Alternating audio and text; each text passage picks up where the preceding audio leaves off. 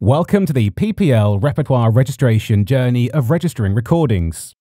This is one of a series of tutorial videos produced to help guide you through the Register Repertoire system. All of these videos can be located on My PPL and the Register Repertoire landing page, which can be found by logging into My PPL. In this video, you'll learn how to register an individual recording. This video will be beneficial if you're seeking to register one recording at a time. This process applies to the registration of both a sound and a video recording. You'll be able to select this type within the recording journey. To get started, go to the Register Repertoire landing page by logging into My PPL and clicking on Register Repertoire. On the left-hand side are a series of options that enable you to set up default data once that you can then use later to speed up the process. It is recommended that you set up defaults before proceeding with registering a recording. To start with the registration journey, click on the Register a Recording tile. If you manage more than one account, you may be presented with a screen to select a data source. If this is the case, select the appropriate data source from the drop-down list and click Confirm. PPL uses the data source to determine who has submitted the data to PPL, as it might differ from who owns the rights. In most cases, you will not see this screen, and you will automatically be presented with three options to begin your registration journey. These are: I want to use my saved defaults, I want to clone a previously registered recording, and I want to start a new recording registration. In this video, we will go through the first option and use a previously saved default. You can select from any of your saved defaults by either searching for the name you have saved them as or by selecting a favorite default, which will always appear in the drop-down list. You will immediately notice that the journey is made up of 5 steps through which you will be required to provide the relevant information for your recording. 1. General information about your repertoire. 2. Rights information. 3. Recording-specific information. 4. Performer lineups. And finally, 5. A review of the information you have provided. Please note that the mandatory fields are marked with a star. You must complete these in order to successfully register your recording. Many here are already pre-filled because they were set up as part of the Defaults section. If at any point you are unclear as to what information is required, please hover over the on-screen tooltips for an explanation. Please complete the fields as required, providing as much information for the non-mandatory fields too. Once completed, click Next. The system will perform a validation on the information you have provided, and, if any errors occur, an error message will be displayed at the top of the page, indicating all of the errors found on the screen. You have the opportunity in real time to amend and/or provide new information before proceeding. If you do not have this information to hand, you can proceed through the subsequent screens by clicking Proceed Anyway. However, you will not be able to submit the recording until all the mandatory fields have been completed. Moving on to the next step, Rights.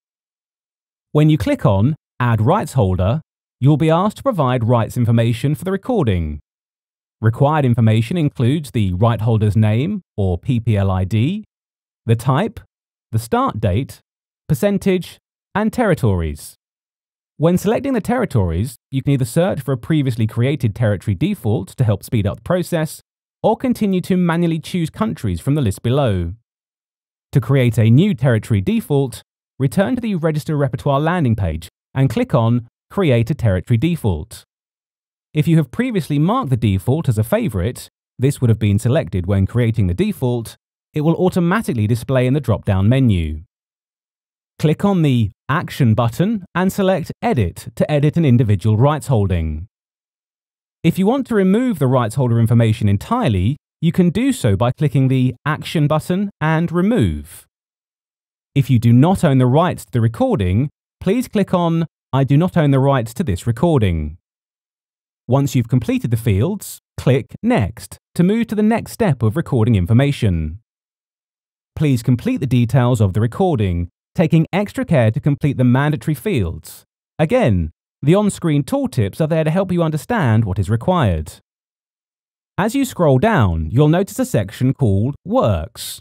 This is a new feature where we provide an opportunity for you to link your recording to the underlying musical work in the PRS for Music database.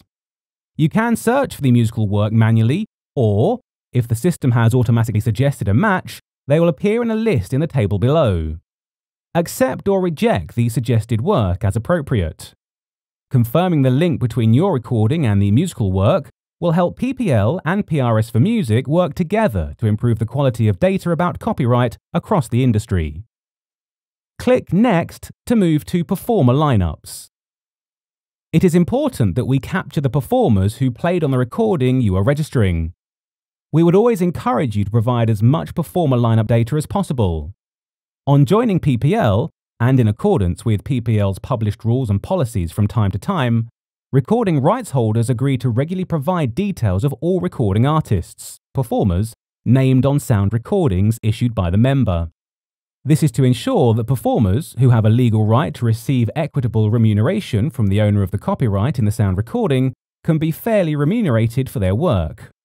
The first thing to note about this page is that you have the opportunity to use a previously saved performer lineup. The first thing to do is tell us how many unique featured and non-featured performers played on the recording. Please note that a performer who plays more than one instrument should only be counted once. You will then need to provide the individual details of each performer in the table below. If you input, for example, 12 featured performers here, you'll be asked to provide the names and details for each of these performers.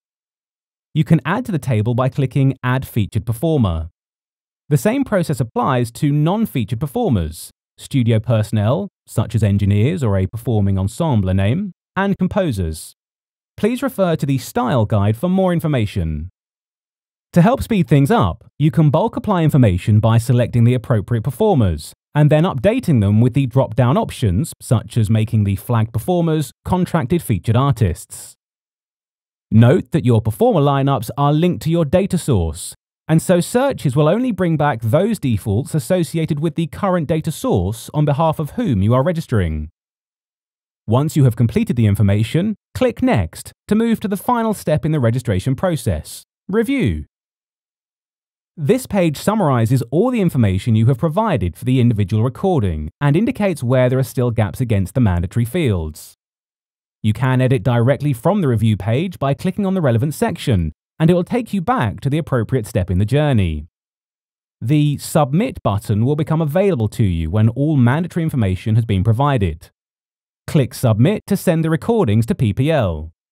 Once you have submitted the recording, it is not possible to edit it again until it has been registered successfully in the PPL Repertoire database. If you would like to review your recording at a later stage, you may do so by navigating to Manage Repertoire from the Register Repertoire landing page. If you want more information on how to register your releases, upload recordings in bulk, or manage your repertoire, please watch these video guides or refer to our user guides, which can be found on My PPL or the Register Repertoire landing page.